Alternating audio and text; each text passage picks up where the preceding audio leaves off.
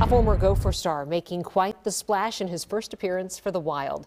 Rem Pitlick scoring his first goal in the NHL, but that's not all. He got a hat trick in the matchup against Seattle. Our sports director Jim Rich joins us live from the XL Energy Center with the man himself. Hi, Jim.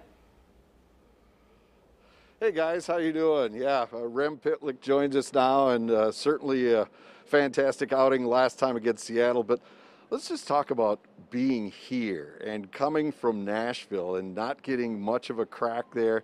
Here you come, and it seems like you really jumped on this opportunity here. Did something change for you coming from that organization to this one? I don't know if anything changed. I guess maybe I mentioned it before yesterday. I feel like just where I'm at in my life, a little bit more able to be myself and more comfortable in myself, and that has everything to do with me, nothing to do with Nashville, just my own life experience. And I've been saying it a lot, just the connection to the guys. There's a lot of people that I know here, so there's definitely a comfort factor, and I'm gonna use it again. Just the whirlwind it has been. I feel like, you know, Wizard of Oz, Yellow Brick Road. There's no place like home, so I got to use it again. It definitely feels like that, and it's amazing to be back in Minnesota. It's awesome. Well, it certainly was a magical night for you in Seattle. We're going to take a look at the hat trick you scored, and the first one was great. Ryan set you up. That was on the doorstep. Yeah.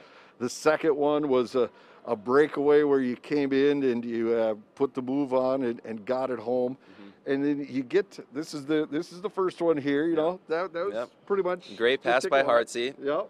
Second one, again, he destroys the man for you, so you got nothing? Hartsey on all three of them. Like I said, the first pass was unbelievable. I said it before, just the poise and the execution to make it on my tape. And then obviously, here's the third one, just that great interception. He kicks it between his feet twice, which is unreal. And, you know, everyone was asking me, was I going to go back to that second move? And I had mentioned one of my best friends, his name is Evan Robert, and we lived together at Shattuck. He was a goalie, so I approached it like a game of rock, paper, scissors, because he always knew that was my favorite move, and it kind of turned into, am I going to do it, am I not? So, you know, that's kind of what it turned into, and that's how I approach it. Like, we'll see if he guesses right. If not, I'm going for it, so. All right, but on that third one, though, okay, you got two, and you're like, wow, this is cool. But now you have a shot at a third, and you had all that space and all that time. Were there a lot of things going through your mind at that moment?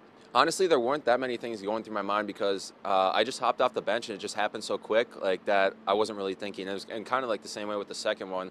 I was at the end of a change. I watched it back because I was like, how did that even happen? I was going for a change, and I don't think I made eye contact with anyone. So I'm like, oh, like I can't switch. It's going into the D zone. So I'm like, I'm gassed, and all of a sudden Hartsey intercepts it. So it happened so fast. I don't think there was a lot of time to think.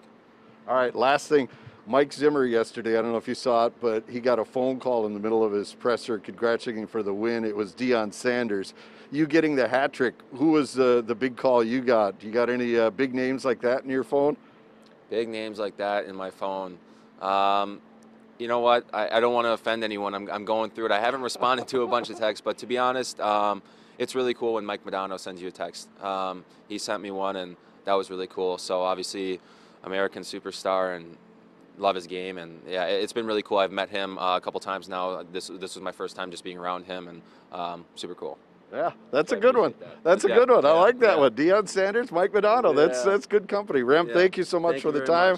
Good luck tonight. They take on the Sharks here. We'll have much more on this matchup coming up at 6. All right. After he checks his messages, too, maybe he can get back to us. Maybe there are a couple more good ones. Right. Mike Modano's good, though.